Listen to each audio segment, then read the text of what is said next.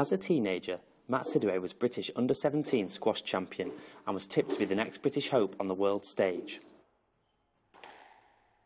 But financial constraints have meant that Matt's transition from juniors through to the senior game has been less than smooth.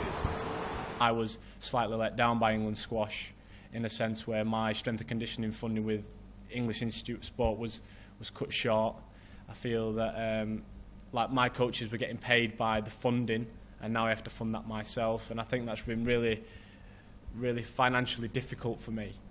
And I've had to obviously take up a job where I have to work really early in the morning and to get some money to pay for my coaching now. Squash is England's 10th most played sport, eclipsing rugby union and cricket. Matt is currently ranked 270th in the world, the same ranking occupied in tennis by Britain's Liam Brodie. However, with tennis being more prominent in the nation's sporting consciousness, the gulf in financial clout between the two is ever increasing. But it just shows the massive divide through tennis and through squash, and the prize money, so to speak, the sponsorship deals. Like it's nowhere near the same. I think like Liam Brodie he's probably thousands of pounds ahead of what I would ever be in the game of squash. Perhaps recognising their shortcomings, England Squash have pledged almost £5 million to support elite training programmes over the next 4 years.